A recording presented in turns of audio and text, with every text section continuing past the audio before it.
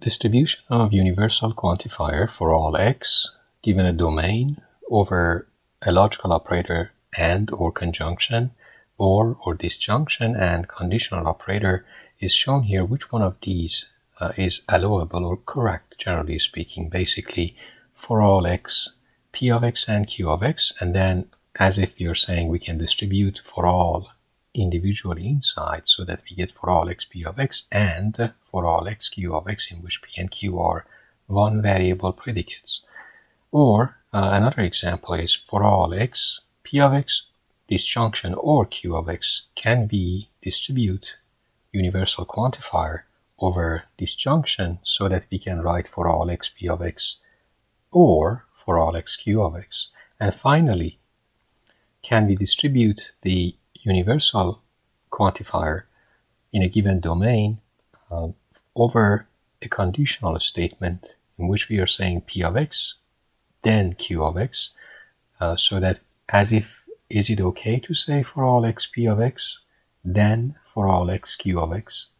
So let's examine these.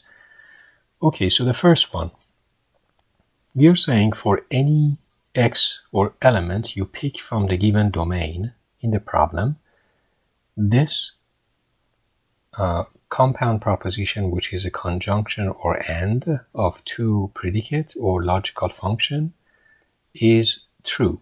If you're saying for all x, p of x and q of x is true, then by the definition of AND operation, this means p of x has to evaluate to true, and q of x has to evaluate to true. So as a result, for any x, naturally it means for any x p of x is true, and it means for any x q of x is true separately. And therefore we get true and true, which is because of identity law, obviously is true.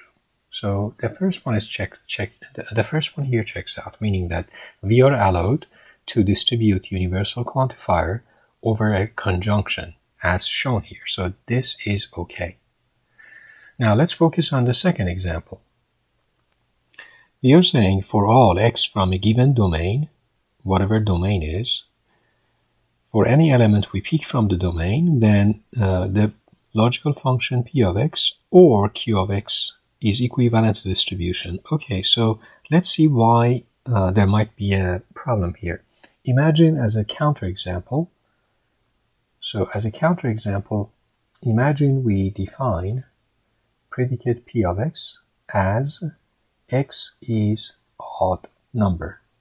And imagine we define q of x as x is an even number. And imagine we are talking about the domain of integers, of course. So domain of integer numbers. Therefore, as in this example, which is working as a counterexample for us, we are saying for any integer x, we pick either p of x or q of x, which means either that integer is either, so x is odd or x is even, which makes sense. I mean, this is for any integer, this is a valid statement. There is no other possibility outside this. So therefore, the left-hand side, which is, so I'm going to highlight, the left-hand side, this side, evaluates to true. Because the statement, the compound disjunction statement inside is so the compound statement here inside is always evaluate to true for any x. Now look at the right-hand side.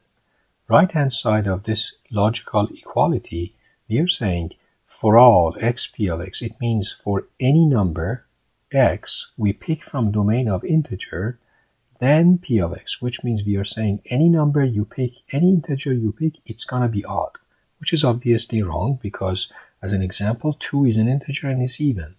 So then this statement, which says for any integer it will be odd, is false, evaluates false.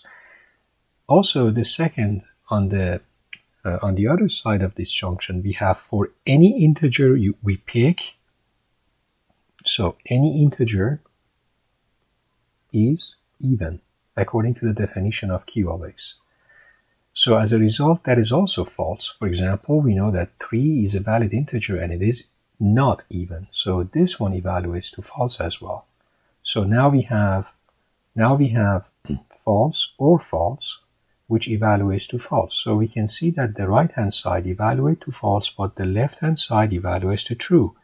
And therefore, this works as a good counterexample, showing that the left and right-hand side of this question's equality not matching.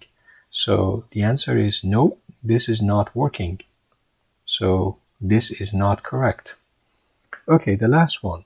For a distribution of universal quantifier or quantification over the conditional operator, does it work? So we need to be careful about this. As a counterexample again, to prove that it is not working, generally speaking. So as a proof, we provide a counterexample. So I would say here is proof, and here is a proof.